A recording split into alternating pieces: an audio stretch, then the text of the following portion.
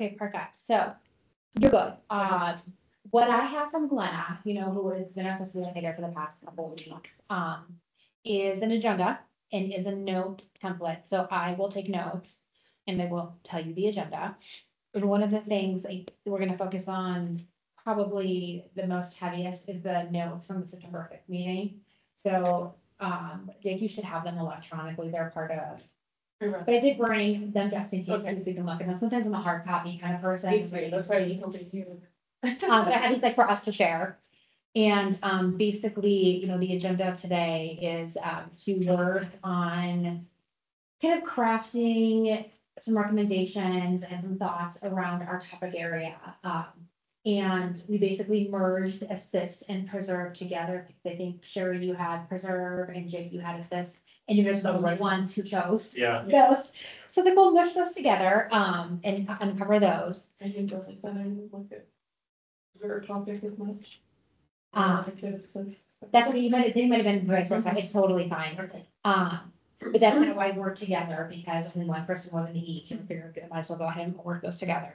And we'll basically just start kind of drafting some recommendations and looking at what people wrote down. There's a lot that folks wrote down from our last meeting, and we don't have to make recommendations only on what the group said, but just some of the ideas that they have that we can incorporate into our document.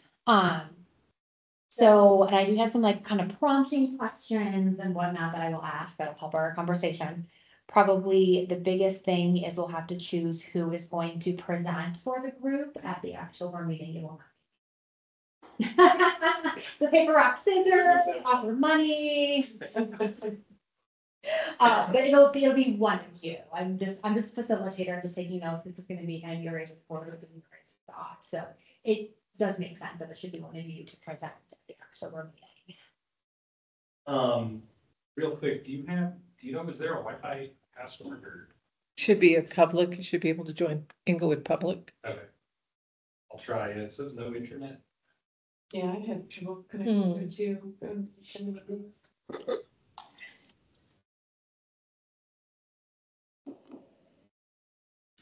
So just to clarify, we're really focusing on the what, not the how, right? Like what are the things that are going to be put in place to assist the facilitation of this program to the public, right? Not how we're going to implement those. Right. It's mostly the what, because the how is sometimes limited by maybe what kind of funds are available, or what gets approved.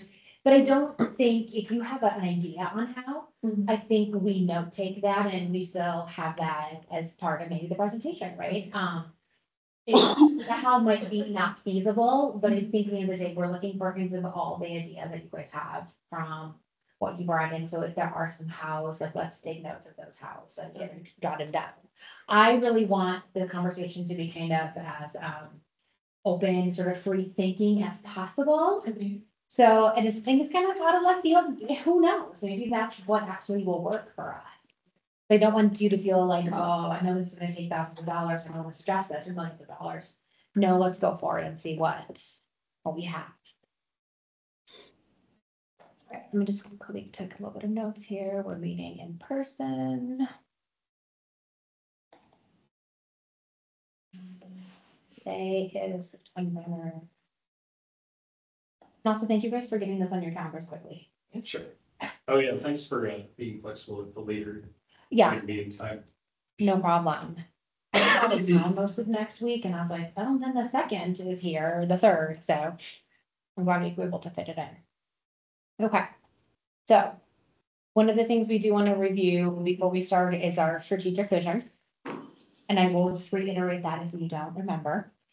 To ensure equitable access to affordable and diverse housing options for all residents of Inglewood, including seniors, low-income individuals, homebuyers, renters, and future generations, with a focus on those struggling to afford housing costs. Our goal is to create a sustainable housing ecosystem that fosters stability, encourages community investment, and contributes to the overall well-being of our diverse community.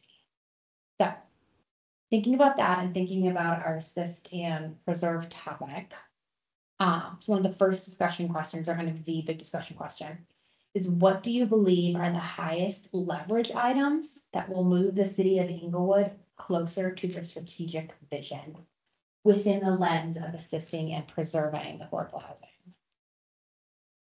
That's a big one. Well,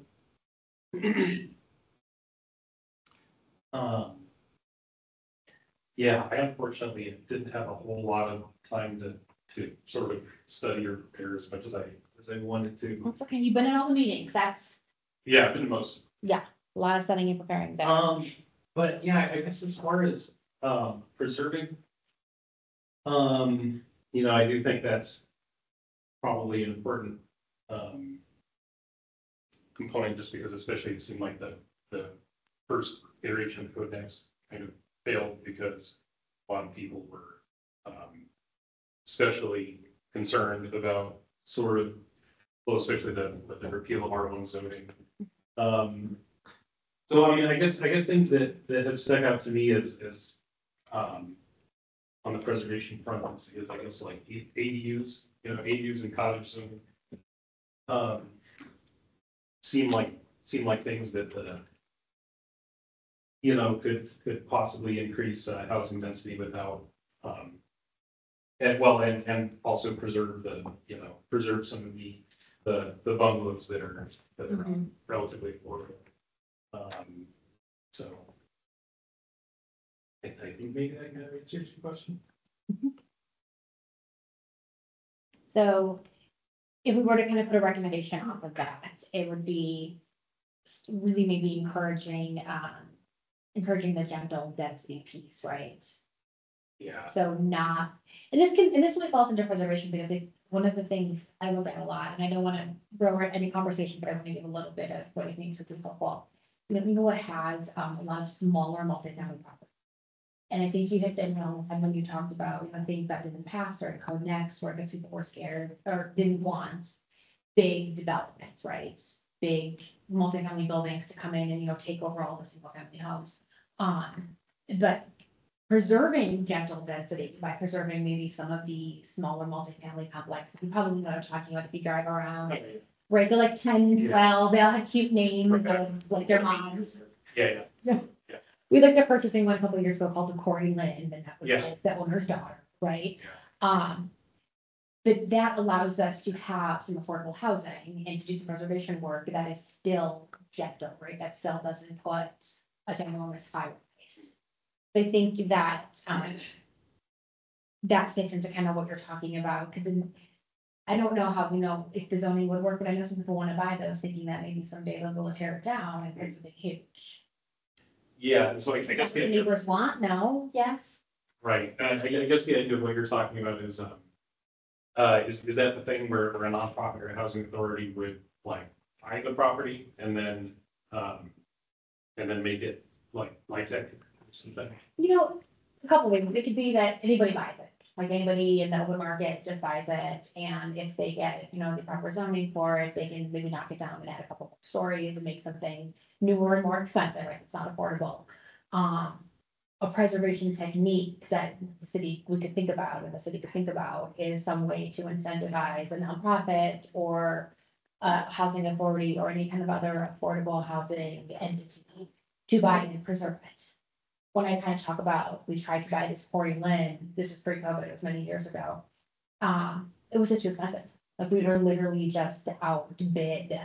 And this is something where the city would need to do this. Right, because I don't know, do you incentivize owners? Do you? Right. Or Could the city could the city somehow, incent, I don't know, make it more, pencil out better for certain owners, or only for nonprofits and people who would institute, tech or whatever. I mean, maybe this, because I guess the roadblock I was hitting in my head was like, where is the city going to get money to, fill the gap for the nonprofit developers and facilitate this kind of thing? But I guess maybe right.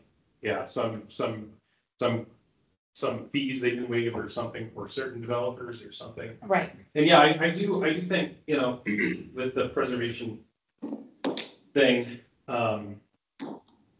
you know, I think the fear or the concern is as far as like the first like iteration of Code Next, it was just sort of a big relaxing of the building codes or zoning codes or whatever was, you know, I think a lot of times anybody who opposed that, it kind of gets bashed. It's like, oh, you're just, you know, an NIMBY and you don't want. Right. But I think there's a lot of examples around Inglewood where something that costs $350, you know, a little bungalow that costs $350 was replaced by two things that cost, you know, 1.2 million a piece. Right. And I happen to buy one of those little bungalows, and it's not, you know, it's not a fancy house by any means. It doesn't, you know, it's small. Yeah. And it's old, and it doesn't have central AC or whatever, but at least I'm here, and I'm raising my kids in it. Right. So Right. You have housing stability. Yeah. And it is, you know, do I necessarily want to live in an 80-year-old house? I mean, it's not necessarily, but I'm not a millionaire, so. Right. So I do, yeah, so I wonder as far as, keeping that scenario from happening where, something that is, I guess, what they call it, naturally occurring. Affordable housing. Yeah. Yeah, I don't know what there is as far as preserving options, as far as just simply preserving those other than maintaining some R1 zoning or something. I mean, Right. I don't really know. Like I said, I didn't have a whole lot of time to do a lot of research in advance of this, but I am wondering what kind of solutions there are to that problem. Mm-hmm. And I do feel like, yeah, I do feel like the cottage zoning thing is really interesting. I think because you know, I think especially a lot of young families and stuff would really like some kind of yard, some kind of outdoor space. Right. And that is as well as ADUs. I guess personally, I think that if I were in the market, I would rather live on a small separate lot than like live in somebody's backyard, you know. So. Mm-hmm. And I think one of the things we really haven't talked kind of enough about that you brought up that I think we could really talk about a lot is homeownership. I feel like the conversation is all centered a lot about renters. And if I heard anything from folks in the task force and from community folks through Code Next, is preservation of home ownership opportunities. And so as you're talking about that, I'm like, I really think that's something we should kind of, I think you don't have to agree because it's in your guys. But we need to also focus on home ownership, where we should focus on. Oh, for sure. And 'Cause not otherwise- just renting. Yeah, because I think a pretty typical arc is like, you know, at least what we did, you know, me and my wife, we lived in rentals for a pretty good long time. And once we had kids in a rental, and we had a really strong desire to own something. Mm-hmm. And if it wasn't going to be here, it would have to be somewhere else. So we think we agree with that. So if we were going to think about how we would preserve like naturally occurring affordable housing, home ownership, like preserving kind of those, the ring of, you know, cottages. What do you think that would look like? What kind of program or how would we ask the city to do that? I mean, zoning is definitely like an option, right? Saying, hey, this is a part that's just not zoned for the fancy duplex. Are there any other tools?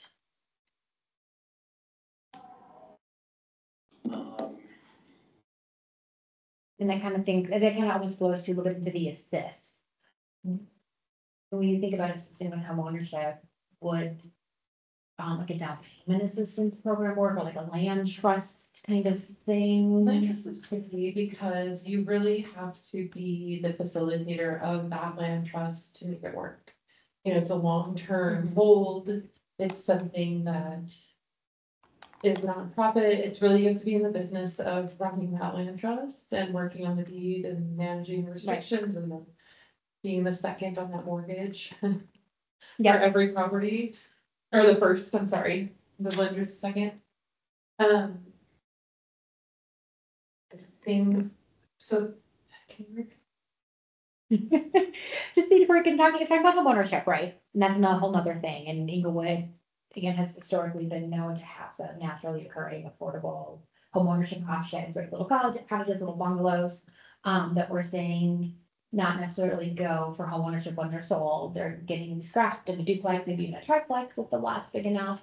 And that's something I think the group has talked about, homeownership support. So how else could we So I do have, Preserve or assist the family. I was thinking actually what are the high items that the city could do, like talked about original question, but, for as far as homeownership, I did have work on partnerships with the city and the bank for grants and down payment assistance and then low interest loans for developers even. To kind of incentivize the development within the city. I also think a potential sales tax on the sale of non-owner occupied transfer tax or a what do they call that? When somebody sells the home. Yeah, I guess it is a transfer tax. Okay. Tell me more about that. So it would just be like a higher tax rate for non-owner occupied property, so it incentivizes you to either sell it when you own it, right, would not have to pay that extra transfer fee or tax. And if you're gonna sell it affordably, would you be like better incentivized? I mean, that, you know, they say that there is no affordable housing without some kind of subsidy, so it would have to be subsidized, right? You would have to incentivize people to do that. And that would take money either way, so I don't know. Is that where they would get taxed if they sold it to a developer?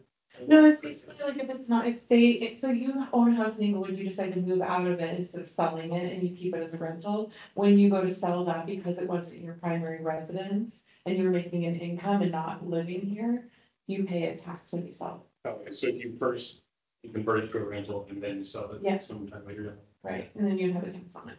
And if you sold it as your primary residence, then you don't. Does the city have this might be another question, does the city have like a list or a registry of which properties are rentals? I mean, I can pull that from public records. All I have to do is run a search and click a non-owner occupied box, and anybody who has a mailing address that's not their post or their.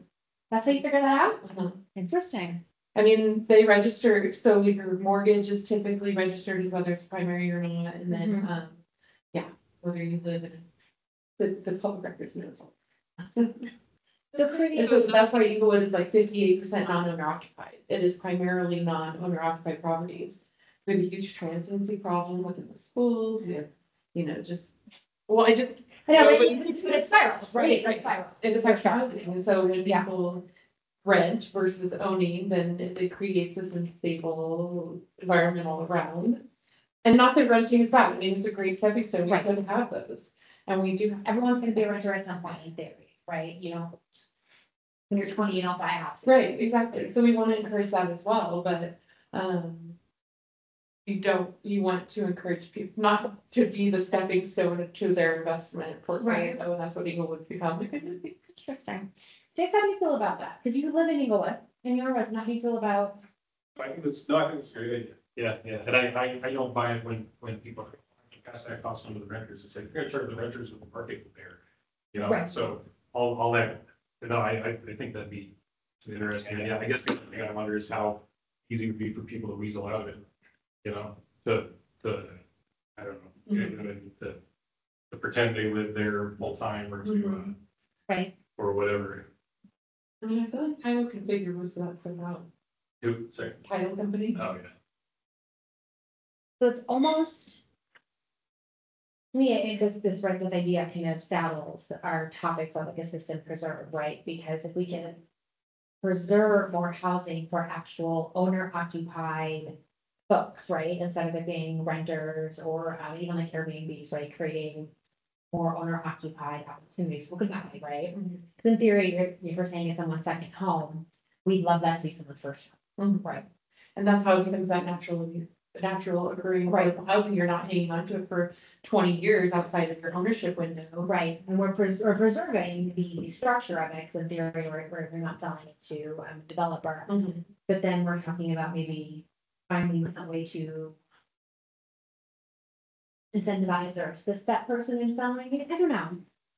Well, and then we can Very interesting assist the person in buying it through the grants and the TPA Right. programs, and so you're kind of, I mean. almost wonder if there could possibly be like a, I don't know, I've heard about when the right of first refusal by the city, where the city can have the chance I think it's speaking to to purchase the Yeah. property or. And then there is some confusion with the law, because it only applies to current like affordable housing complex. So it doesn't actually apply to things like naturally occurring affordable housing. It's if you use Line Tech or some other, affordable housing fund to develop that property, then in theory, the right of first refusal has to go to the government. That's my understanding of it, because it's not, because when I saw it, I was like, oh, that's great. And they tried to make it more broad, but it got knocked down in the Senate, like it only applies to affordable housing now. So back to that original thing though, of like the bigger picture of like how, because I wrote down a couple things for assist. Okay. My first thing is just identifying who the programs and incentives are intended to assist. The key groups, I have like developers, renters, homeowners, the homeless, businesses, future generations and seniors. Because those are kind of our, I know that's a lot, no, but I think that's a great point, because traditionally, so when I talked about assisting from the housing authority's perspective, we're assisting low income folks, 50% AMI and below. Right, and then there's some programs, affordable housing programs where it's not really assistance, but they're running like the LIHTC program is lower and they can do, 80% AMI and below. And that is, what you saw that's the renter, that's the person. I think the conversation can talk about, do we expand that to more? One of the recent housing studies that came out talks about that more folks in the middle class are experiencing housing, being rent burden and house burden. More than we thought, that it's not traditionally a low income problem. It's at so many more levels, so many more income levels. But you just pointed out all these other groups, and I'm like, do we also assist other groups? Like, it's bigger than. Right, we want to attract developers, right? So we're gonna have programs created at that. And then we want to support and stabilize renters. Encourage homeownership through DPA programs. Support the homeless population through different types of, and then businesses we want to retain and attract, so we don't want to go crazy with commercial leakage fees. But how do we retain them while still funding this? Right. And then future generations, I have the preserve and land banking, and then seniors, that's going to be our biggest population very soon.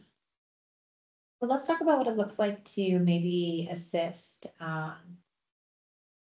renters. We'll start there, 'cause that's kind of the easiest. What do you think, what does that look like for you guys? So some ideal recommendations look like when it comes to assisting? And what kind of renters? So obviously incentivizing developers to create more affordable homes. But actually the margin of renters that need help is that really low income, the 30 to 50% AMI, right? 30 to 80. Yeah. Of the renters.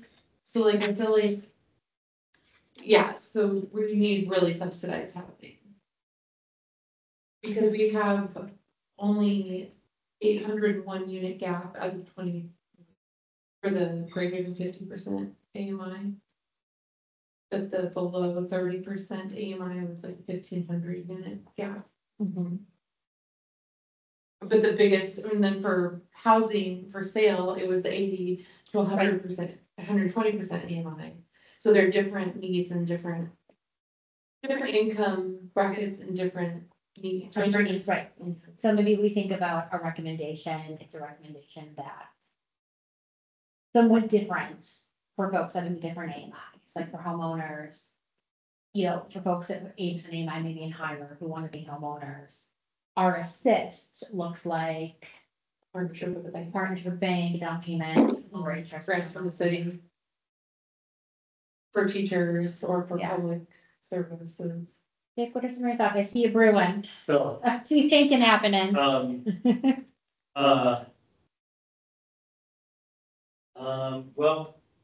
I know at least during the last next discussions of the council, it seemed like there was a lot of question about whether to incentivize or mandate, affordable units or and stuff. And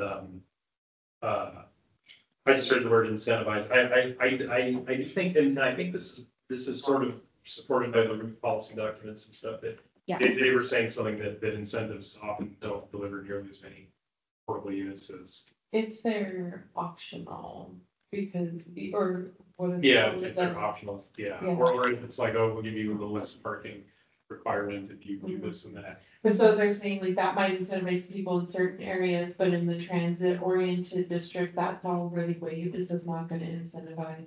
Reducing the parking requirements isn't gonna incentivize them to add those units in that area, Yeah. and it's something that's new for next year's the transit oriented stuff.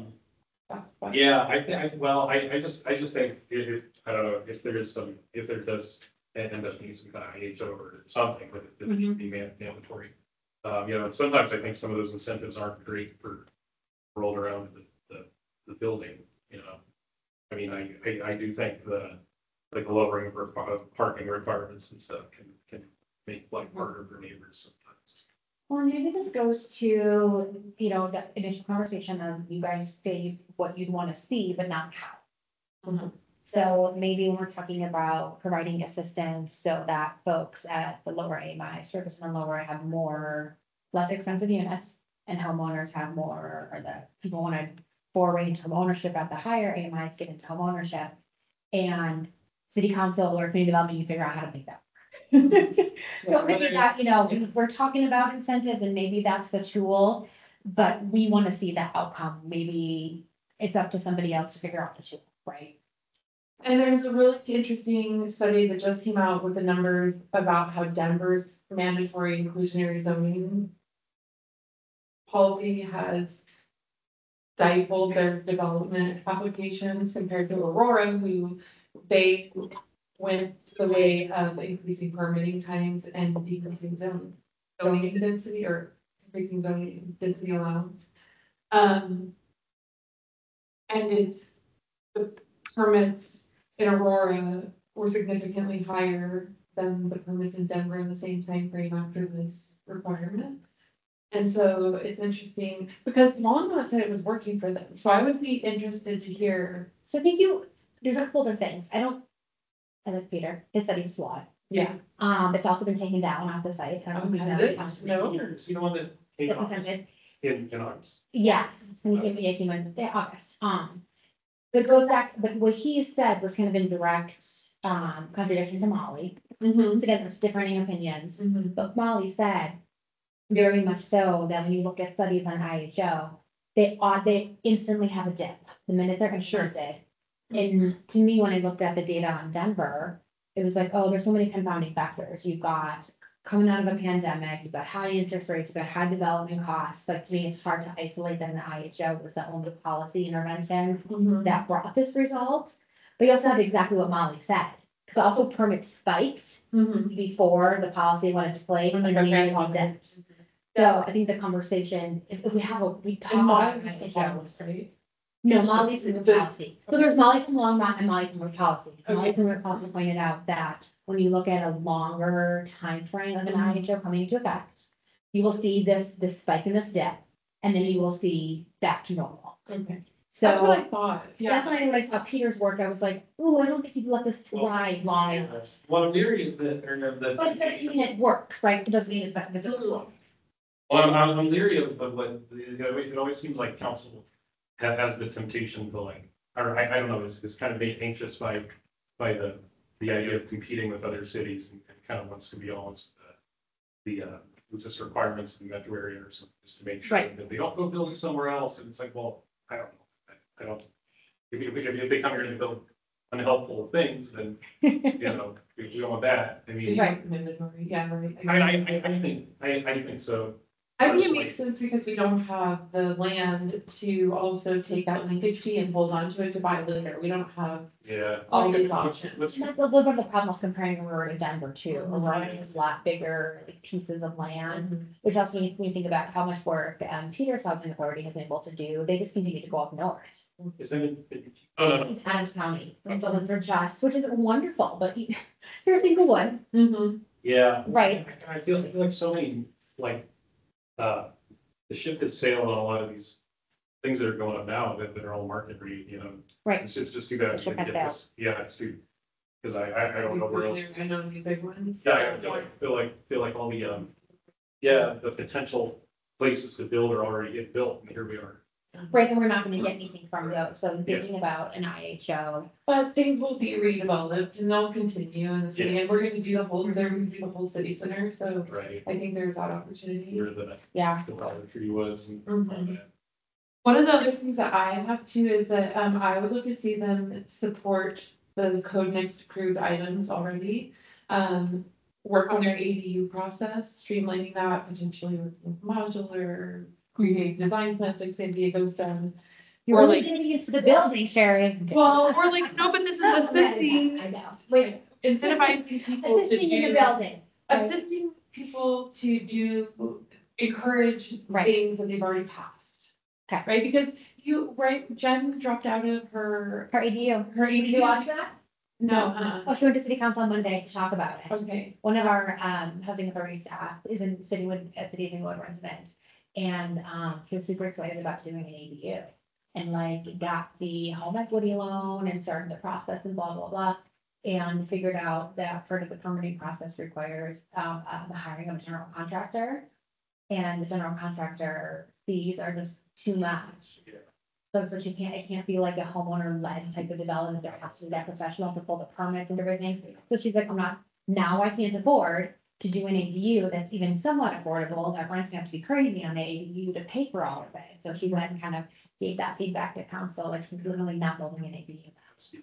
well, and Salt Lake City has done things effectively with modular, where they have basically created designs that are pre-approved and you can put them in place and they're thriving with their ADUs, and San Diego has done a predetermined list of designs that you can have built, so you don't have to start. But like to work on the things that they've already approved, or like incentivize developers to do cottage houses, make some kind of program around that. And the recognition about ADUs again fits into the assist, right? Assist in building more, because ADUs. Well, because it's the program, Yeah. it's that connect the public to this development or to this affordable housing, and I think getting people to build what they've already passed would help that. And I know that's built, but like assisting them to encourage them to do it, right? Like that's the programs that they should. On the assist thing, I think so wait, am I right in remembering we like applied for CHAPA money but didn't get it? The Prop 123. The land banking, yeah. Yeah, and that's the thing where we show a commitment to increase affordable housing by 3% a year or something in expedited review process. Then we get grants that can be put toward, that can be given to like nonprofits to build stuff. Is that right? $123 worth, is that once your jurisdiction opts in and makes the commitment. Anybody who's building affordable housing or trying to do land banking, whether it be the city as an entity or a nonprofit or the housing authority, gets access to the Prop 123 funding streams. And to continue to have access to those funding streams, you have to hit that 3% threshold every single year. And if you don't, after 3 years, your whole jurisdiction, anybody who wants to build in your jurisdiction does not get access to those funds for like a year or two. Inglewood hasn't managed to get 3%, so we don't get money. We have 3 years, so in theory, it's 3% every year, but you basically have to do 9% in 3 years. And I mean, Nancy probably know a little bit better. I don't know if we're gonna hit it. Because the Trails at Lee House, the newer development was kind of talking about IHOs too soon. They were permitted before Prop 123, the commitment period started. It's the loophole, it's like it contributes to that. It's like they're done and they have a certificate of occupancy in Isn't that the that goal? window. Like to me, it should be like, when people move in, that's when it counts, right? And yeah, and people start paying for that, yeah. Right, and I don't know, kind of to your point of seeing a lot of development going up, I don't know much else affordable that's going up, so I don't know if we're gonna hit it, because we have to do like 100 and. Gosh, I put it in that letter we talked about, 140, do you know offhand, 170, Sorry. Prop 123, but it's like 100, it's 100 plus. units. Yeah, I mean, I feel like every year, right? but Or that's, just that's total? total 9%. I mean, I feel like we need this mandatory inclusionary zoning policy before those numbers would have to go to applicant. What's that? In order to get them on the. Yeah, we'd have to require from everybody building. Right. Cause if we would have had trails at Lee Howe, like that would have been 82 units. Right, and That's that would have been a really nice, like, boost. But, even if we had maybe inclusionary, zoning housing options, people had to developers had to build like 5 or 10 affordable units for the development, it would still take like 10, 12 developments. So it's, I think it's a tough metric for landlocked jurisdictions like our states. Maybe with the transit oriented zoning though, if they did have that in place, the mandatory, well, I don't know if it's automatically mandatory for now for that zoning. I don't. They lifted the zoning restrictions within certain miles of other transit stations. And I think you have to include affordable for that zoning work lift. Cause you can build up to 40 units per acre now. Okay. In transit oriented districts. Well, I'm sure that's gonna apply for this area. Yeah, exactly. That's exactly this, yeah. It's just one of those things, and I think that we can kind of start our conversation back on this, is that development takes time. So I refer back to trails that we have because, the housing authority, in all transparency, is a special limited partner. We have like a 0.01% stake in the building. So we don't manage, operate anything. We're basically a silent partner. But with our, partnership, we give some tax and nonprofit tax breaks to Charleston. So we can make everything work and keep units affordable because they are not paying property taxes and sales and use tax. But they came to us to do this development where they did it in 2020. And I want to say it was July of 2020. And we saw people actually getting their heads in beds in June of 2024. Wow. So I like that we're talking about building a little bit, but if we're thinking about maybe short-term strategies for assisting and preserving, it's not building. So No, what would I that think maybe it's look like like? supporting the types of building that's happening is really what I'm saying, like creating the programs to support the direction of the builds in the future as an assist, so that we don't have to go back to the people and ask for zoning variances right away. We can focus on what we have in place. And build density that way, because they do have some density allowances in these zones that are too difficult to build or too expensive to build. That we could fix, I guess.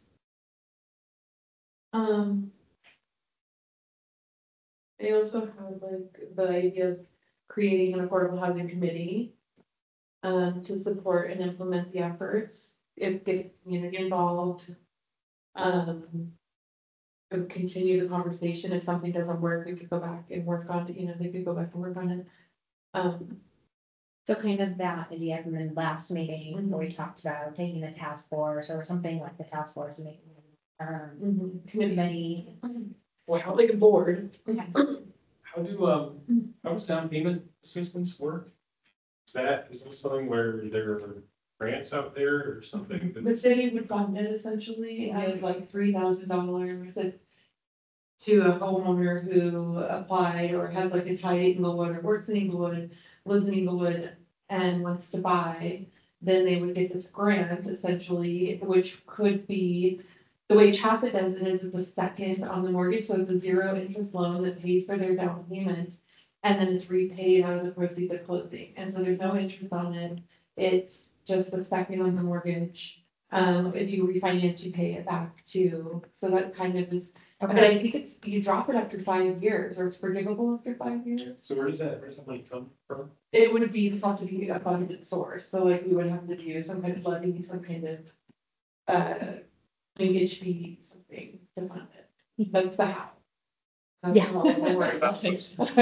Which we can, but again, if we've got an idea that we're not sure the how, I think that's something we can figure out later. But it's interesting. So it was what, like, I don't know how, but. Right.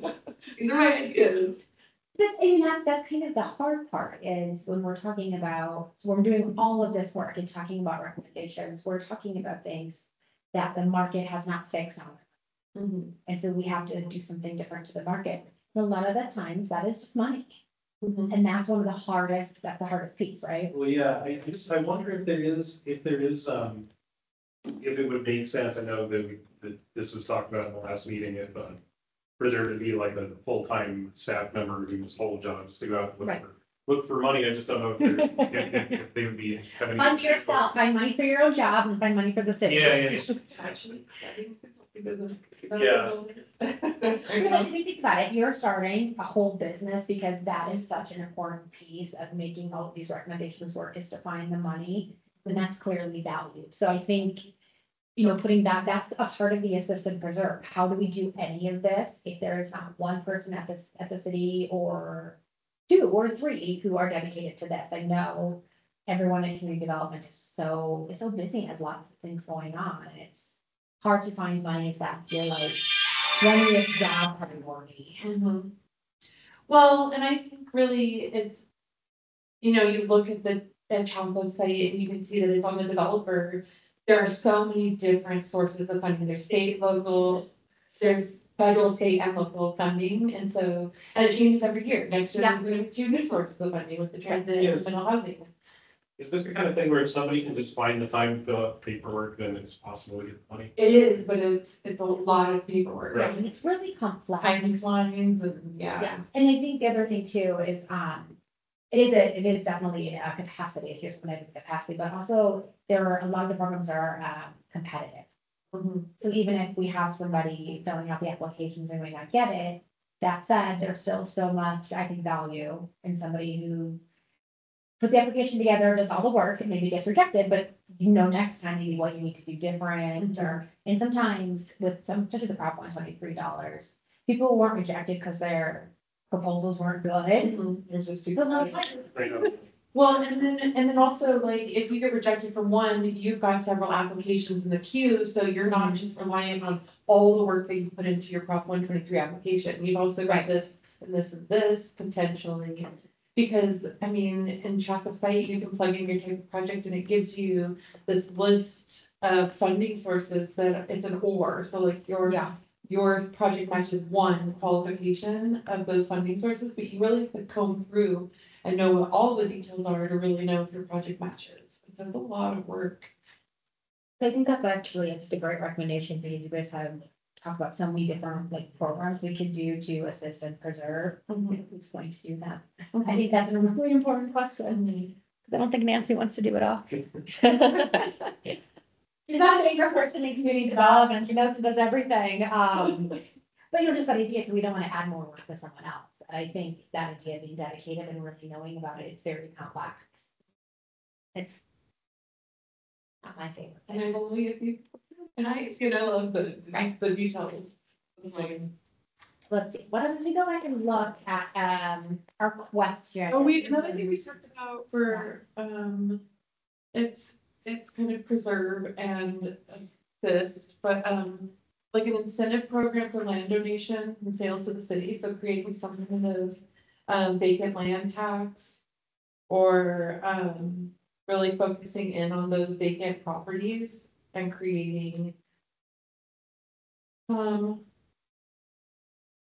either a land banking incentive or a donation incentive for those properties.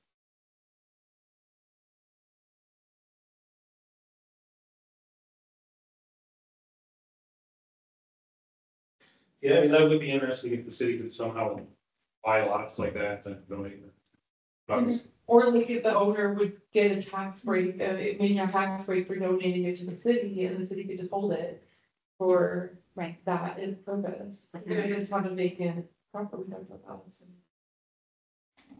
Well, in my line of work, I meet a lot of folks in all the districts we work in. Inglewood, Sheridan, and I'm corporate director of county, who are like really benevolent, good people and want to write to our section 8 folks or want to just kind of know what they can do. I think we could find people in the city who'd be interested in like, hey, maybe I'm gonna sell my house, I'd rather sell it to a land trust or sell it to the city to preserve or to put into an affordable homeownership program. How would we create, and I know it has to do with the how, but I wonder like how difficult it would be to create something like that, and what does it look like to pull to the heartstrings of people who want to do something good? Is it a big tax? But I feel like that's a affordable housing committee task potentially, they reach out to the vacant land owners and they identify what are the opportunities. Well, I feel like I feel like there'd have to be some kind of, concrete reward or I mean, I think that has to. Right, yeah. Yeah. I mean, I think it is people who are looking to sell their Right. houses, I think who would take a smaller offer from the city rather than, or whatever, or Yeah. nonprofit rather Yeah. than some developer. I think this people are pretty. Well, but if the city's willing to pay for it plus give a tax break, maybe not pay full market value, but they're getting it at a discounted rate.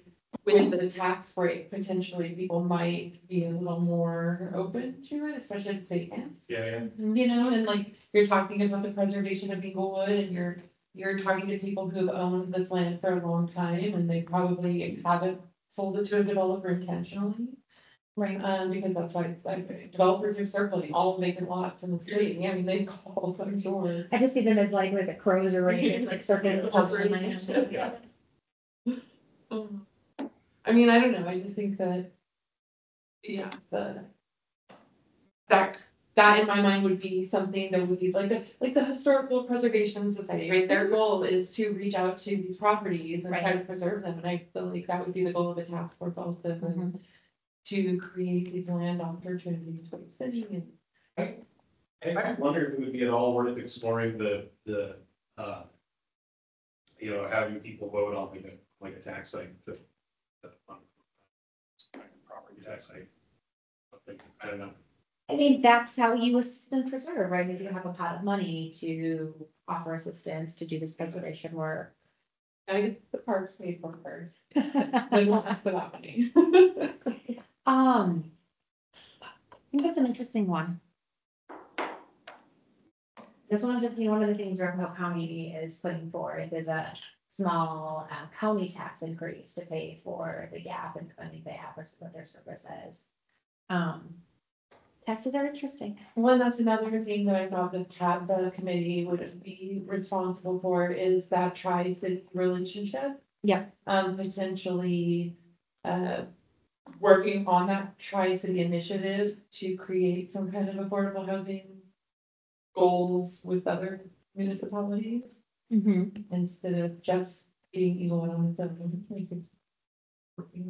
We've had this like platform to work with other people. So you have some kind of partnership with Sheridan. For homeless. You can for a couple other things. And I'm not gonna remember all of them offhand, but I know there's a couple different IGAs for different services between the three cities, just depending on what it is or the cost of it. But yes, in terms of homelessness, there's a Tri-Cities policy group that has an action plan and has put money forward to have someone who coordinates the action plan and tries to coordinate homelessness kind of outreach and services and programs amongst the three, so that we're tackling that kind of problem together. And in all transparency, I sit on the policy group, and it's a really interesting model. And it's an interesting model to think about not just homelessness, but housing, because of how kind of interconnected the communities are. They have some of the same struggles with not having land and having the same, no longer homeless for first-time home buyers, no options for seniors to, downsize into and create some homes. So it's definitely, I'm adding it to that person that we're gonna hire as being part of their job. Or that recommendation that person would also focus on like the regional. A regional approach to their cities. That's right. One of the biggest needs that the root policy addressed was the starter homes price near or below $300,000. So I was thinking that if they focused on those ADUs and cottage zoning incentives to build those, that would help create those homes priced under 300,000, because it's gonna take that separate they approved the lot splitting, right, for the R1, so you could build a smaller house on 1,800 square feet. There's opportunities that they could create that specific, fill that specifically by focusing on those things. Yeah, I guess the doubt I have with the cottage zoning thing is I just feel like, even at the, cause I think, what was his name, Hugo, or whatever, it was talking about how you could build a 2-story, 1,200 square foot house, you know? Which is bigger than my house, but a lot of people wouldn't want to, probably wouldn't want to raise it. Maybe, I don't know, how many, was that 3 bedrooms, maybe? Well, if you've got 1,200, you could easily do, definitely smaller rooms, right? So not this idea of the cube to be primary suites or whatnot. We could at least do 3 bedrooms, and a good living space downstairs. But maybe, okay, you're talking about raise a family, maybe that's not necessarily the homes where families get raised per se, maybe smaller families get raised, but it creates that pipeline. That middle housing. Right, then maybe that's something you buy. And then you trade it up. Right, And it creates that equity, right? You're paying off a mortgage, you're paying market appreciation, you have something to invest in something else. Yeah, I do feel like I can think of a good number of examples of people who like had kids in Inglewood and had them here when they were really little and then like. right. Somewhere they get a bigger house for cheaper. Wonder if there's some way that solve that problem or something. I mean, I remember that in the latter days of the Code Next drama, they were talking about, fourplexes where one unit would have to be accessible to X AMI. 100% of AMI or below. I thought 80 was great. I mean, 80 would have been like I think it's a 3-bedroom for like $350,000 or something, which. Yeah. Mm-hmm. I mean, this was 100% of AMI still for that fourplex though, and that's not unreasonable, I think that was something that a developer could hit, and it wouldn't create this really low income situation in the residential areas either. Well, I don't think 80%. I mean, I don't think 80% is. I don't think 80%, I work with 80%. We have really high AMI, that's the thing to remember too, right? That's right, yeah. 100% AMI for a family 4, it's like 132 Yeah. now. We're 60. Yeah, my family's right around 60, which to me is just like, we're doing all right. I don't know. I mean, Right, you're doing all right, but you're technically then classified in like this group. Right. It's the idea that, I think we talked about this in Inglewood, that we do have such a high AMIs that. Yeah. It lends itself to be a little more inclusive. Well, and that is where, yeah, sometimes I kind of really struggle to swallow it stuff or like, let's do this for 120% AMI. I'm just like, that number is huge. That is a lot of money. I mean, for a family of 4, 120 AMI would be like 160, 170. Yeah. And in theory, that's supposed to be, if you're able to do it on your own, I right? mean, those are two $75,000 salaries, really, that's. Yeah. That's. And that puts you over, actually. So if you make $75,000 both of you, you're over that AMI and you don't qualify. And that's really what's happening with that 80%, because I work with 80% AMI right now, and you get 2 people in a household, and it's just a couple, that number is like $79,000 for 2 people's income. It's hard for, if 2 people make $45,000, they're struggling for each. Right. But they don't qualify for this affordable housing opportunity because they make just over that. Yeah. And so that inclusive number and increasing that has, for my project, I can't sell it at 80% AMI because everybody makes just so. It's really tough. Like we're sitting at not even 50% sold since September because people can't qualify. Yes. And it's not for lack of interest. It Right. really isn't. It's just that the qualifications are tough. And Corey's product with Habitat is even tougher because their numbers are more strict. Right. So it's. Yeah, well, I wonder if it could be, yeah. So the subsidies are there for the. But thinking kind of back to the strategic vision, right, is where we've made a value in helping everybody, right, and having different giving incentives or different assistance for different kinds of groups. Just don't want to forget about that, right? But I think it's important to looking at the study that we identified, it's the 30% AMI and below for renters, right, and 80% and higher for for homeownership, because that was the biggest need. But there's just a lot of need. You asked about renters too. One of the things that I had down was a eviction protection, some kind of fund for eviction protection. Yeah, And that's good assistance. because that's something that was on Fort Collins ballot that didn't get funded recently. Was their homelessness support fund, and then also their rental $30,000 for eviction assistance, and that did not. But they did pass a fund for new AI. So that's what they're going with it. For what? It's for AI, research, like an AI department or something. So that's what Okay, let's fund the computers and not that to people. Yeah. I follow this group called EMB, and it's for Colin, yes, in my backyard. Yeah, the UMBs. Yeah, so they posted about these ballot issues that didn't get funded, but AI got funded.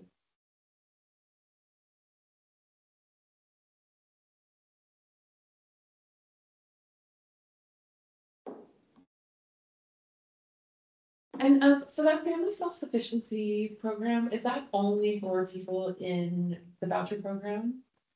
Or is that something that could be expanded? So that's a good question, because as you're talking about like eviction prevention and whatnot, what we tend to see with eviction folks, is there's definitely the folks who, have hit a hard time, right, and have had an unexpected bill, and that's why they're paying the rent.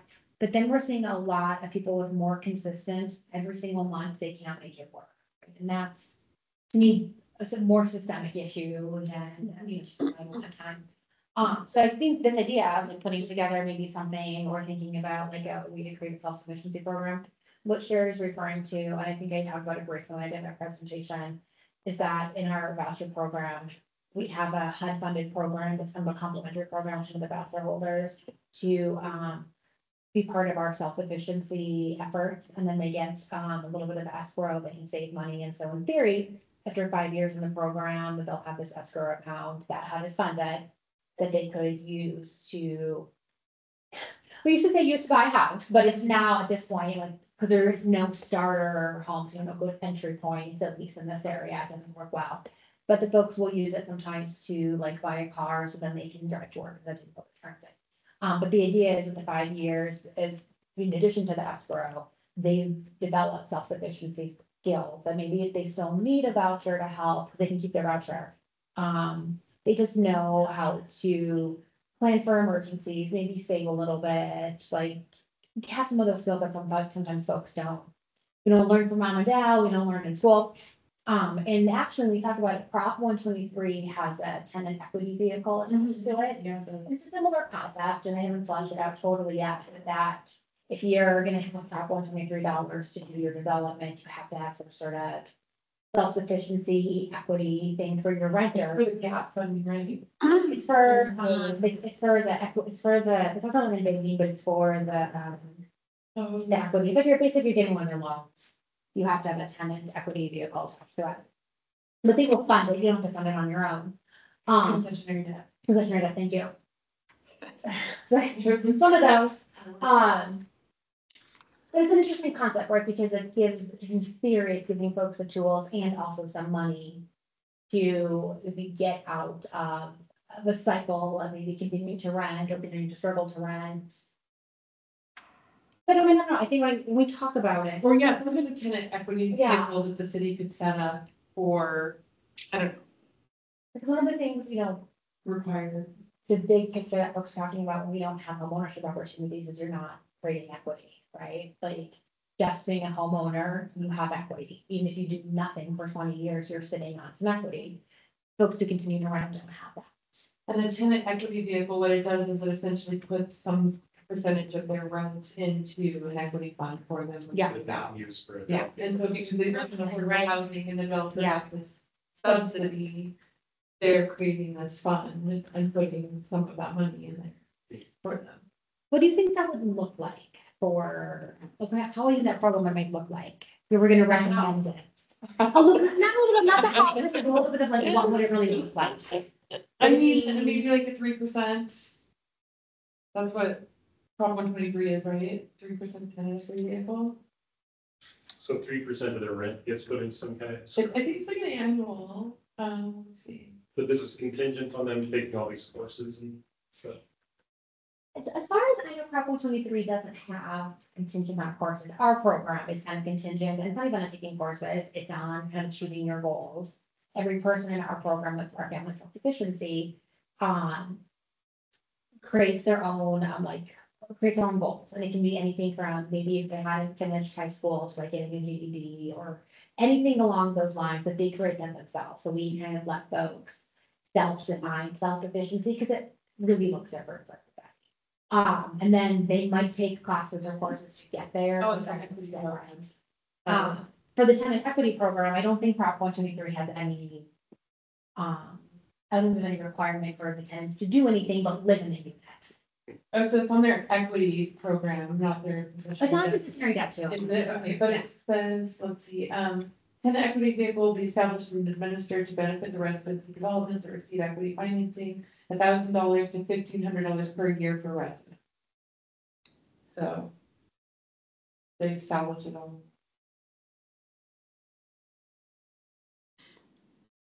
Then I believe when they leave the unit, they get that pot of money. $1,000 a year. To 15, yeah, $1,500 a year.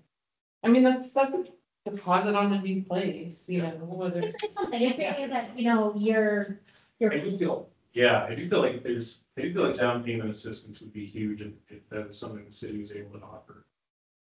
I mean, then they might be able to do it in partnership with like local private banks, where the bank could do some kind of lower interest loan for the city to offer that money. Like, because it could be a loan from the city that's attached to the mortgage through the bank as a relationship, you know. I'm thinking of Chapa does it really well. Right, and again, we don't think about the how, but this idea that if, we value homeownership and we value making homeownership affordable. In terms of assisting, we want the city to figure out a way to assist people to get into affordable homes. Y'all figure it out. That person figures out, figures it out. We have some ideas, and of course, we can integrate those into the recommendations. And I think that's what we're gonna grow on, right? Is we're gonna Yeah. find some recommendations that everybody can come to like a general consensus. And then we're gonna work on like, what are the recommendations behind those few items? I think that's kind of the trickle down over time.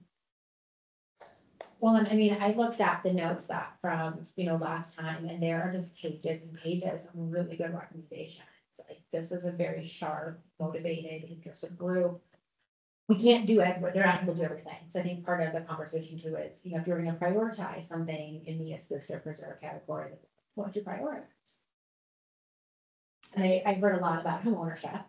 I mean, I would prioritize identifying the different groups that you're trying to assist. And then focusing on the different programs that would help those groups. So like, what are your, that's kind of where I started. So that's kind of based on the study, then thinking of the 30% and below. Yeah, and then the 80% and higher, and so then from there, you for the 80% and higher, you've got, if they're making 80 to 140% of AMI, they potentially have solid jobs, decent credit scores, they're gonna apply for a loan and get that down payment assistance.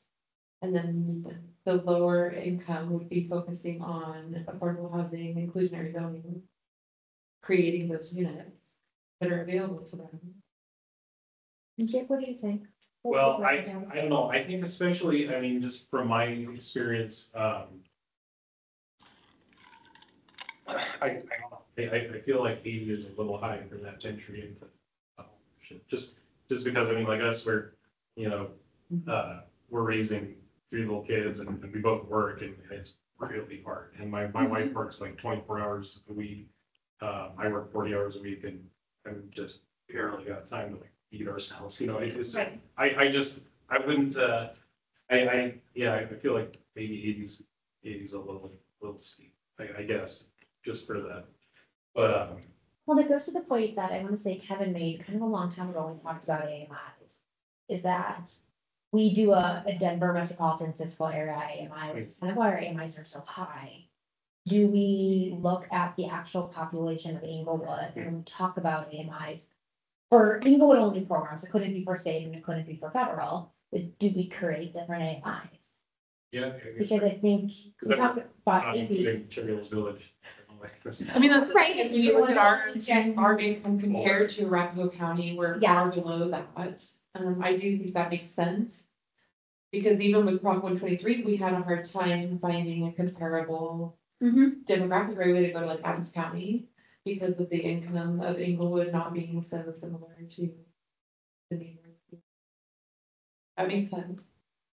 I mean, again, we couldn't do it for anything state or federal, but a lot of the things we talked about have been things that we would do at the city level.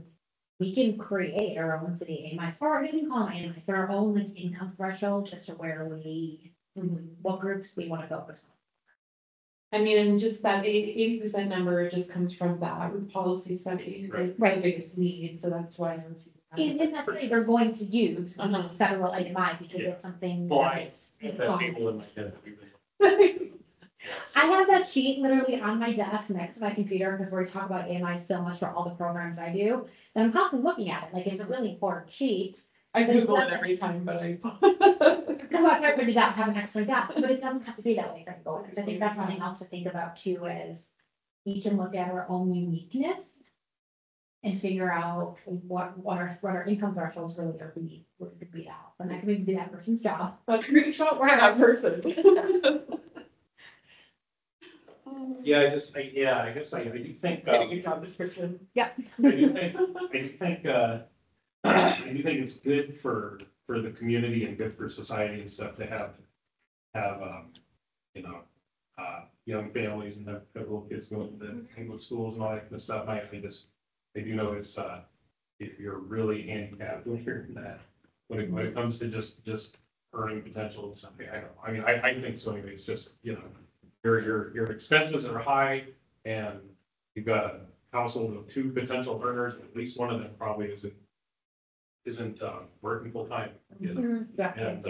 And can't devote a lot of time to like career building or getting higher degrees or whatever. Your time is consumed with your children Yeah. and making all of that work. And I am thinking back to like our situation, you know, one of those was that we were willing to settle for an old, just naturally cheap house relatively. With wonderful character though, like, let's not. Yes, of course.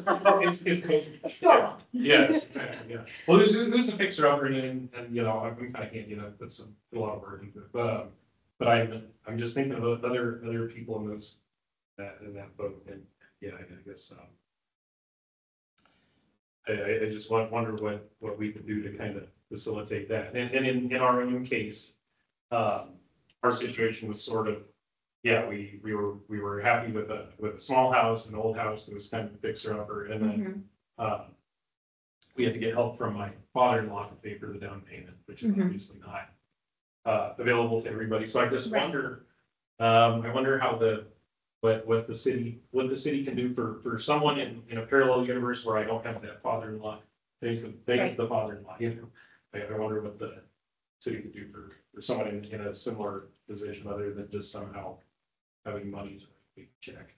So. And what I'm also hearing you too is maybe how important it is once you're in a home to maintain a home. And I know the city does have a couple of programs to, you know, help homeowners just fixing and stuff.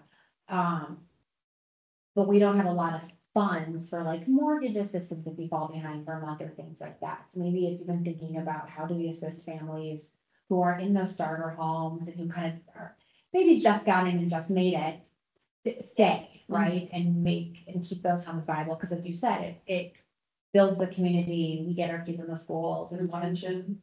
Right, like, yeah, retention of folks who want to stay in their homes as the market changes, everything changes. Property taxes. Or taxes increase, insurance increase, like what else can we do? I mean, to me, that's kind of preservation of the current, you know, home ownership pool that we have, the community that we have. Absolutely. You know, another thing that Clarice Fortunato talked about at our housing or our Inglewood Chamber of Commerce Board meeting last time, they were doing a school drive, and 66% of the kids in Inglewood public schools qualify for free or subsidized lunches, so they're at or below the poverty level. And so when you're looking at like such a large portion of the school, likely that renter population, Right. because that is what we're seeing in the school. People are moving and there's not a lot of stability in school. So what can we do to help that group become invested in the community? Like, since their kids are in the schools, like, how can we help those renters become homeowners when they're at or below that level, right? Like, those are the people in the schools, and those are renting the houses in our neighborhoods from these second homeowners that moved out and then rent to their friends. That's in my blocks. I've got like at least 5 houses on my block are rented. They're long-term renters. Right, and They've been there forever. right, there's nothing wrong with long-term renters, but it's No. interesting to think that the city has so many renters. That's the thing, is like, it's not. We've seen those houses turn over a few times and. Yeah, I've seen houses on my block. Mhm. Well, is there a way to do the, how would the city go about having like a bunch of properties that have deed restrictions on them? That's the kind of thing you would need to mandate from the. That'd be a land trust situation, that would be like what do you call it, Habitat or ECLT coming in and putting it in a, The city could also do it themselves. they can do deed restriction, okay. Yeah, That's what, but someone has to manage it. And Yeah. I mean, the city of Denver did a bunch of deed restricted homes, what was it, in Green Valley, right? Oh, right, yeah. And then they Denver weren't paying Housing. attention. It was in Denver Housing, it was actually the city. Okay, And, they weren't paying attention. People were selling these houses and they weren't catching the deed restricted because they're selling for higher. Like, you have to have somebody on. So it can be a city, it can be a different entity, Mhm. but, it does, that's a way to keep the home support. because that's what I think, but yeah, there's a couple families on my block too, where they have kids and they're renting a little house and they've been renting it forever. And yeah, and I feel like, probably the only avenue to homeownership or some of that would be some kind of, right. or some kind of deed restriction, Yeah. just something that somehow is well below market. I mean, yeah, like, ECLT went in and bought a mobile home park in Durango because an investor was trying to come in and they basically created a deed restriction so that they could keep their property without it becoming a rental for them because somebody was buying the land out from under them. And so that's just. And so how did they just purchased it? They purchased it, but they let the homeowners become, like co-op homeowners on the property with them, so it was a co-op purchase, and they purchased it and then they sold it to them as a deed restricted. But they already owned it, so I don't know. I don't know how the story. We don't have to figure out the how. But it was a big deal, it was a really big win, because this is a huge investment target for investors and local training. Training on that. Right.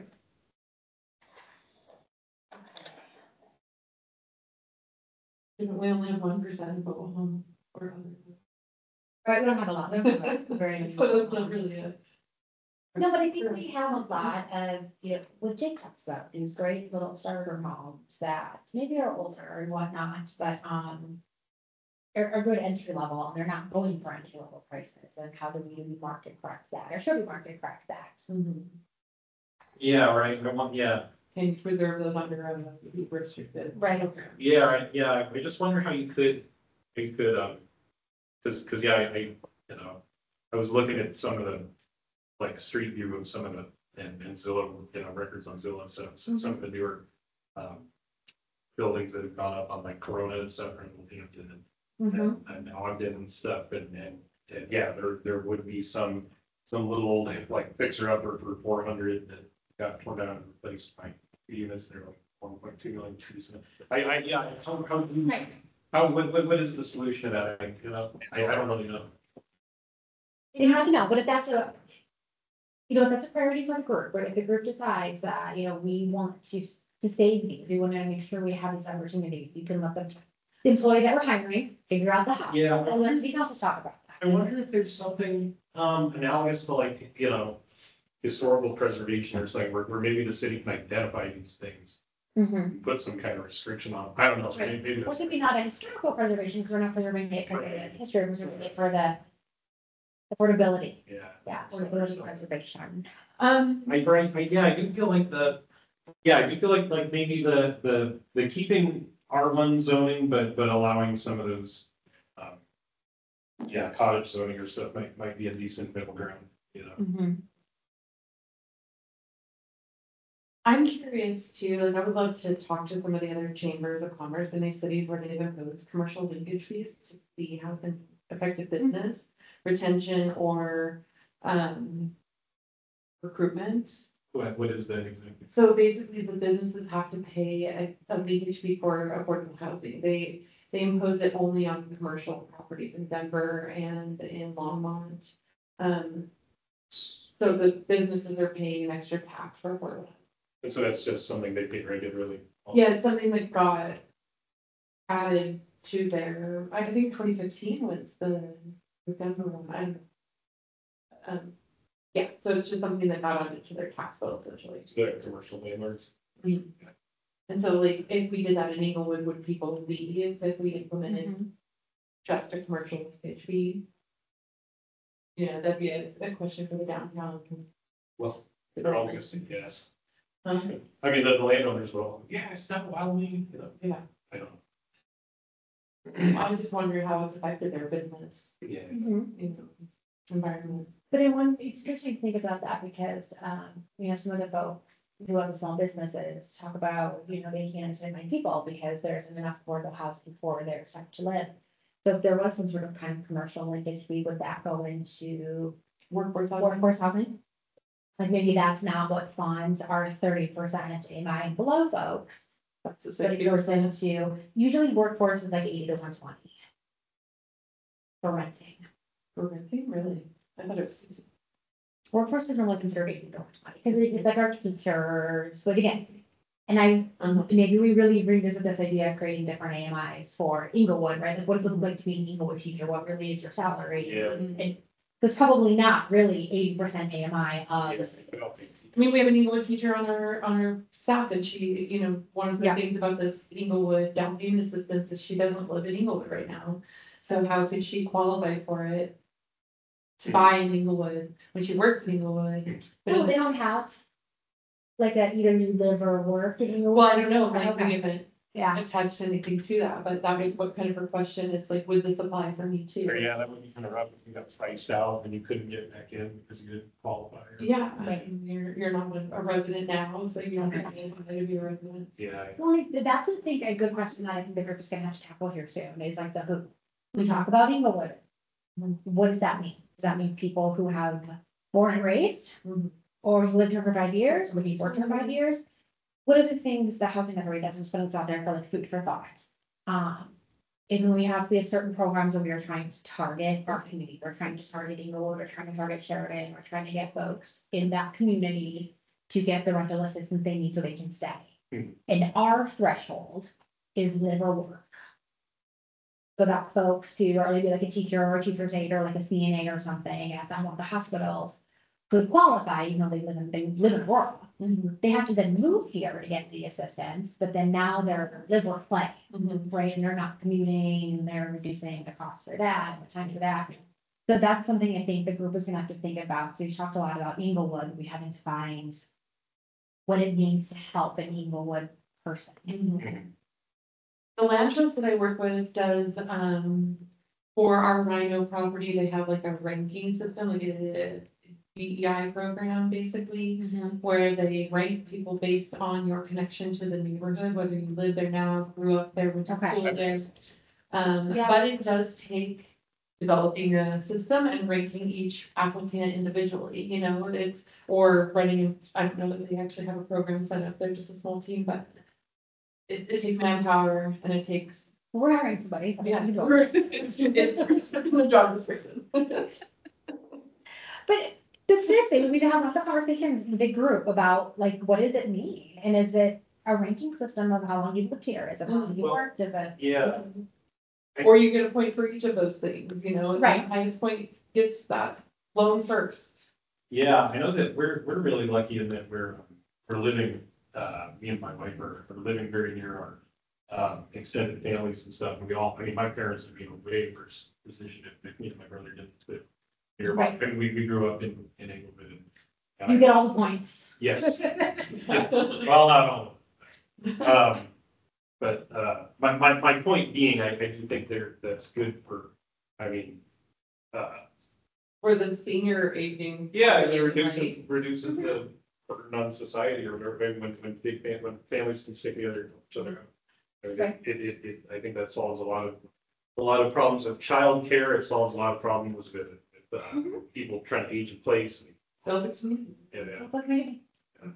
Yeah, so I think that's just, I mean, I've got to place in the notes for just like general questions, and I kind of put that in there because we dabbled with it a little bit. Mhm. And in our conversation here, we've talked about, we'll do this for Inglewood and this for Inglewood. Who was Inglewood? Well, and I think that's back to the first thing that I said with assist, like, who are we trying to assist? Like, what are the groups? Mm-hmm. And then what are the programs to assist them? And then you're saying like, who qualifies for those groups? Right. You know, because did you talk about you're basically kind of an Inglewood native, came back and lived, came back, or. Yeah. But you're pretty dang close, right? When? When? I said my husband's an England native. I mean, I was born in Indianapolis. It's the better, but Right, and but you have ties, if you clearly are like, I'm gonna come back to England, my family's here, or invested, but what about like a new person who's like, oh, I Well, moved yeah. here, I love Inglewood. Is that person gonna be less if they're gonna be invested? Well, We have volunteer hours to something to get points, I don't know. right, yeah. Civil service. Well, somebody, who was it? George. I can't remember who was in one of our earlier meetings, was telling like an anecdote about their growing up or something where, where, you know, like I think she was saying like my mom was raising us, you know, single mom and everything. And was applying everywhere for any kind of housing. It's like, Right. yeah, that's really important. Obviously, you don't like, oh, you're not England, you know, I mean, that's just inconvenient. Yeah, so. Yeah, So that anecdote's, you know, stuck with me, because I think it was because another task force member was saying the thing, yeah, something about like, yeah, I don't know. So that stuck with me, the anecdote about like, yeah, my mom was just applying everywhere to just get us into Right. halfway decent housing. how do we want to gate, do we want to gatekeep Inglewood, or do we not want to? Right. I mean, that's the thing is the renting habituates this instability and the need to move and the need to constantly keep your rent at a certain level and adjust. Yeah, And so you're almost punishing people for the hardship of having to Right. move. So, yeah, I mean, I do think there's an incentivization for like the people who work or currently live here as like a priority on that list, but I think maybe could be open to everybody, and any funds that aren't prioritized for those two groups. Currently renting or currently working in the community, where their kids are already in school or, Yeah, you know. but yeah, I think it's, You incentivize that group first, and then anybody else can apply. well, maybe, you know what I think is maybe the preventing displacement thing should be more in the sort of home ownership side of things, and maybe Okay. the hiring lines, you know, Mhm. should be more of the focus on keeping people from having to move far away from their Right. parents or whatever who live in England, or move their kids out of the school district or. because we've also, in other pieces of research, I've seen when kids have to bounce around from school districts, that's not good for their educational stability. To me, I don't know. It's not necessarily bad, but. No, but I mean, it was tricky, like, you know, you learn, play in band, and then you go to a new school and the band's not good, so then you go to, you know, you never have any consistency. Well, I remember, but back before I had kids, I think this was back in 2017 no, I think it was 2016. Me and my wife were looking at a rental. This was before COVID, but the rental market was still like horribly, miserably competitive. And Mhm. we toured this fourplex, and it was me and my now wife and then 3 other people. And this one woman just started going like, oh God, this is in Clayton's catchment or whatever. My little boy, he goes to Clayton. I really need this. And like, felt really bad. Then I felt bad for even being there. But look, you can have it. Yeah. I just felt, well, because she was just so panicked about trying to keep her son at Clayton. Mhm. And like, now that I have kids at Clayton, like, yeah, I would hate to have to take them away from their school. Right, Yeah, and I mean, I don't know if she was necessarily like raised here or not, but I feel like if there was some point system like that, I'd already a lot of points. If the alternative is that your kid gets ripped away from The their points their for friends and stuff. stability, like this would be Yeah. the family stability. Yeah, because, yeah, I think that could be really. Right, like what are the priorities of the program? Like, is it to stabilize people? Is it to I think that's like a really good question. Like, get more what are the people priorities? in? Like, Yeah. are we trying to create stability for the people who live here or attract more residents? Or- Yeah, I feel like maintaining the ties that people have already made, so the Mhm. tie of a child to his school is very important.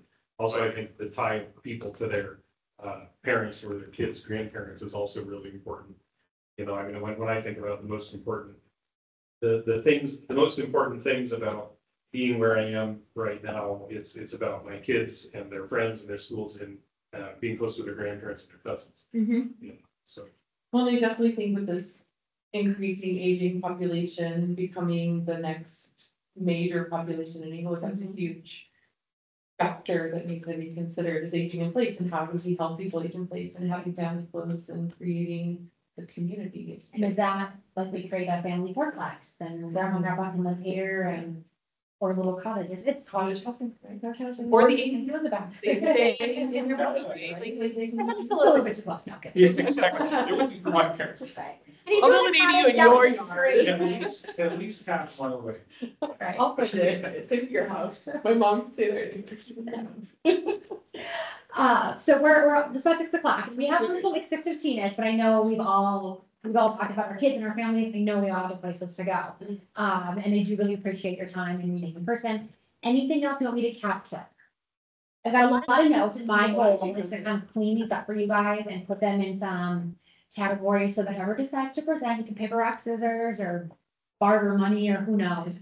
So you have something kind of not legible, but more organized. I just did a lot of random note taking and tried to put things. I will do a better job of cleaning those up for you guys.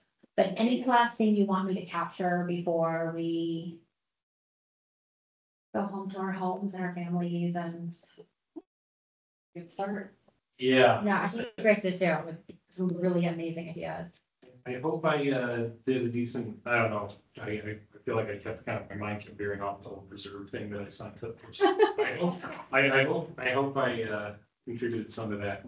No, I think you did. And I think it was really some of the home ownership preservation things I thought was really. Yeah. Yeah, I feel like I feel like the preservation piece is probably why the original code next kind of blew up. Mhm. And I feel that I Yeah. also feel like it's kind of the hardest question to answer, or the hardest thing, Mhm. I think, of those 4 groups that we had, you know, I don't know. Because preservation really means we stop the market, Yeah, right? And that's what I think could be very difficult. yeah, so I wonder if there's a, I think preservation is really going to come down to partnerships with the land trust, partnership with Habitat, partnership with nonprofit, Right. the housing authority. Just anything to get those subsidies and incentives and tax breaks. There's no point. Nobody's gonna build affordable housing without a subsidy. And in this market, right? Like I think that. But yeah, we're the. Look at my parents are right now in Wisconsin, like, oh, so affordable there. That's affordable for their cost of, their income. Right, and it's a different place, like you're or reading. Denver dollars. I was reading about a couple of those groups from California to Missouri, and it was in the New York Times or something about their cost of living. And how different it went down, like their insurance, their food costs, their gas costs, Yeah, but then it's like, when you compare their income, the average income. it's still, yeah. I mean, it wasn't You need as bad, but Yeah. it was still Yeah. better than California's prices, but it's all relative. You pay a premium for a gorgeous steaks. Yeah. And a really awesome city that's really close to a lot of cool amenities, like. We wouldn't have some of these problems if we didn't live in a place that was desirable. And so at the end of the day, we're lucky Yeah. to have that. And how do we preserve and assist that and. Do all of Yeah. that. I mean, our thing was like fought just south of the metro too, where, Douglas County is fighting back. Denver's pushing people out. We're kind of becoming this like catch-all, and we have to absorb it because we can't push it anywhere else. We have to tackle this problem instead of just saying like, oh. And that goes into the. Keep moving. Right, that goes into who is Inglewood and what is Inglewood and when we think about helping.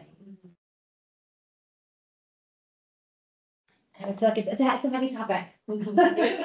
a lot of. And so as you continue to think, let me know, again, I'm gonna get these notes together and send them out to you guys probably early next week. And at that point too, we can kind of share the document and we can add things, if there's something that didn't come up, if you have that burning 3 a.m. thought that wakes you up, like let's add it back in, this is not the only time. Yeah.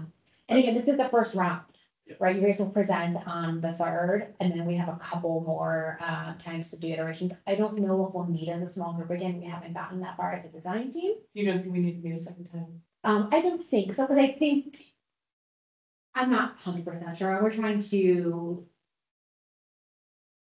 adapt like the facilitation strategy and the recommendation strategy to the group and how we start to go. So we maybe might need to meet again in November, but it wouldn't be for the next meeting. But I believe all those recommendations from the next meeting are gonna start to make like one big document that we're gonna start, as you guys as a group, we're gonna start getting to that kind of consensus and doing some of that really difficult work of, do we agree enough on these things, do we not agree enough on these things? What exactly are we presenting at the next meeting? You're gonna present kind of your recommendations. Okay. So I've got them all over the place, so I'm gonna put them together, make some more themes, and probably create a document that's like a theme or two with a couple recommendations under the big umbrella of assistant preserves. I feel like we've got assistant preserve and we've got some other things underneath and some recommendations under like this. Do you want to do like an assist and a preserve and we'll both present? I mean, you guys can do Okay. that. You're both good at Nice. talking at the group and Yeah, the struggle I'm having lately is, I'm just having a lot of trouble, finding the time for the task force. Right. So I don't know, I mean, if it's the kind of thing that would involve a fair amount of preparation, that could be hard I could show up unprepared. I feel like I show up unprepared a lot. I mean, because I just really struggle to find the time to. the task force has asked a lot of you guys. That's 12 months of the work and the pre-work. So my goal was to try to have a document that even Jake, if you didn't get a chance to read until 5 minutes before, you feel comfortable still talking about it. Yeah. Everything you've already. Yeah, so I'm fine with, I don't have a problem with presenting, other than, just if it's something that required a fair amount of like preparation at home. No, we did it all here. I'll make it all look pretty and easily readable and have it to you guys in enough time so that I think it should be okay. Let me know. Yeah, I think, because I have your email address from here. Yeah. Yeah, I think maybe You the, can make a game time. Well, and I Yeah. also like, I mean, I think that your input has been very valuable, so I don't think that you're unprepared. I think you've got some good Yeah. insight, but I think that also like, this is what I'm doing for my career, so I don't want you to feel like you're not doing enough. Like, I'm literally sitting and reading this the whole day. yeah. So I think like, comparatively, I do think what you're bringing is as much as anybody else is bringing. Like you are on the task force, as a resident, obviously too, but also as like a real estate. That's- expert. I was It's a the little bit industry, different. like- Yeah. Yeah, the industry liaison. Yeah. But you're here with industry people, so it's not, it's you, it's us. Yeah, I don't want you to feel like you want to be like, I didn't know that, like, oh, No. So I'm in one of I'm the, really taking a chunk of affordable housing development course right now. yeah. I'm in one of just some guy slots. You're one of the really valuable Yeah. residents who give us, Yeah. I mean, as a housing authority person, I tend to get like kind of like this, right? So I have learned so much from all the just residents on the task force to think about what can the housing authority do different aside from the task force, aside from what anybody recommends, and it's helped me go like this. Yeah. So having them on the task force has been so valuable. Well, I would be interested in the idea of splitting it up into assist and preserve and then each present, but I Okay. guess maybe like, So let me, Sure, yeah. I'll structure the document that way. okay, And then sure, you guys can take it from there. okay. Okay, cool. That's one of the, in the last time I said I wish that Okay. more task force members were here, because I felt like that opposing view, the people. Yeah, we've missed our opposing views. Yeah, see, he wasn't there while we were forming opinions, Yeah. and so I was really like, oh, I wish, is that valuable to me too? Yeah. It's to I be- learned a lot from the Yeah, opposers. exactly, that's what I mean, like, I find their input and. Yeah, And, and it's actually made me think that as a housing authority, I at some point should convene some more resident feedback, like just general city of England resident feedback, and not just my housing friends. Yeah, Right, because we're here to serve a bigger mission, and sometimes that gets lost. and you're supporting the building of housing in these communities too, and Mm-hmm. like, we're providing tax incentives for the developers building their new. Right. homes. So being just a guy has been very Yes. helpful. Right, exactly. Okay, 6:07, I think we officially adjourned and we can stop. Great. Thank you. Yeah, thanks. Thank you. Thanks. Yeah. Of course.